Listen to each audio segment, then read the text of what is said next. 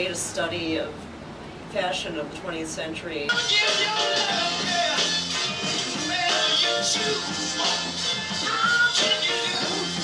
So fashion history, I have a very keen sense, down to within a couple of years, of what is, when is a piece of clothing from.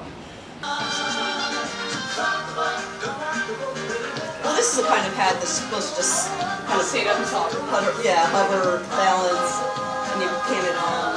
I am very good at recreating a look of a particular year or era.